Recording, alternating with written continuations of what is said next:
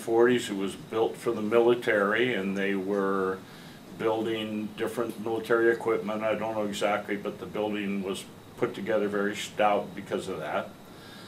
And we are doing a seismic upgrade on the building, and then we're going to turn it into offices and shops and restaurants and so on. In our count, it came out that we were around 50,000 dowels, where we had 50,000 holes to drill in the existing building to accept the reinforcing we were putting in. Immediate concern was the exposure of silica dust to the men and the ergonomics of drilling, how you drill, your position when you're drilling, and worried about strains, muscle damage, and so on. Okay, this system starts off with two TE50 Hilti drills. They have a vacuum, a Hilti vacuum with a hose with an apparatus right here that actually surrounds the bit. And this bit is hollow.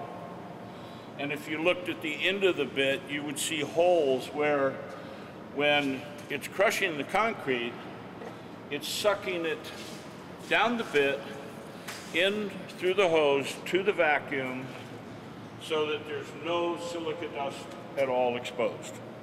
Anytime you're working around existing concrete, you have to worry about silica dust. There's many ways to take care of it. There's respirators, there's dust masks, and so on, but that's a human factor where the men have to learn how to use them, and they have to use them all the time.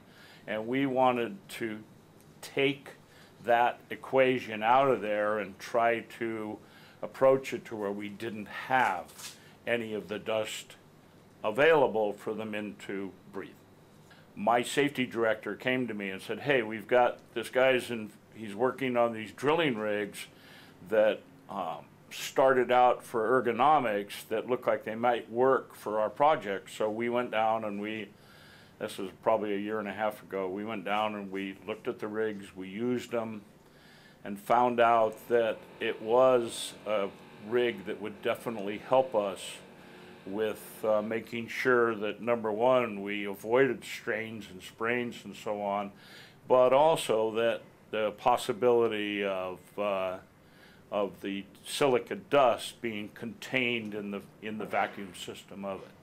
And when we started talking to Hilti, we realized that Hilti had a system where they could contain it and we wouldn't be exposed to the silica dust at all, and that was through the vacuum through the bit. The concrete bit that was doing the drilling actually sucked the dust through the bit into the vacuum cleaner bag. We did some testing. We had hygienists come out and put some pumps on the guys who were using the rigs, and everything was below any standard that we needed to worry about. And all the monitoring results came in lower than required for any respirators.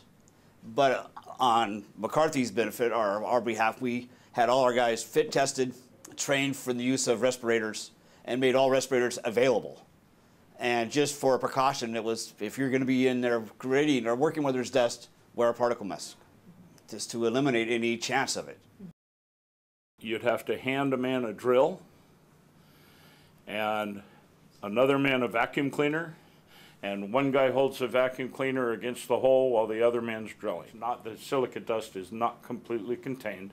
It's going to get away because it's a human error. You're holding it here, holding it there. You're not going to collect it all. And I've actually witnessed saw cutting being done where you couldn't even see the man operating the saw with that much silica dust in the air. You don't see that anymore. They've gone from standing there with hoses to wet it down as they cut, to using wet cut saws, to everything being to the systems they are now, to just eliminate it all.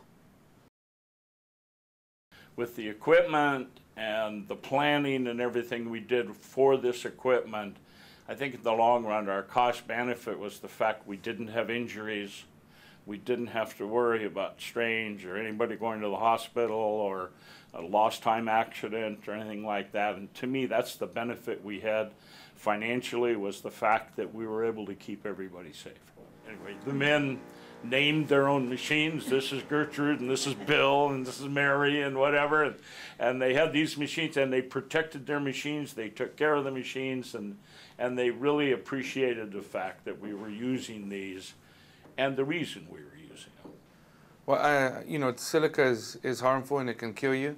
And I think with this system, between the drill bits, the vacuums, and the drills, that system together, it allows you as a worker not to be exposed to it at all. I mean, as construction workers, you're exposed to so many different hazards, you know, and trying to eliminate one of the bigger ones on a project like this was big for a lot of us to be able to eliminate that hazard and allow us to not have to worry about a long-term effect of silica. This has changed right here, and we're right in the middle of it. So McCarthy Building Companies has given me that opportunity, and I'm grateful for that.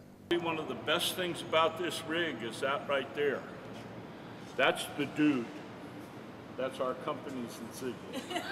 I mean, this is where the industry is going as far as for drilling. His culture on safety, to me, is one of the best, and we don't take chances. We make sure that everything is set for safety before we start the job.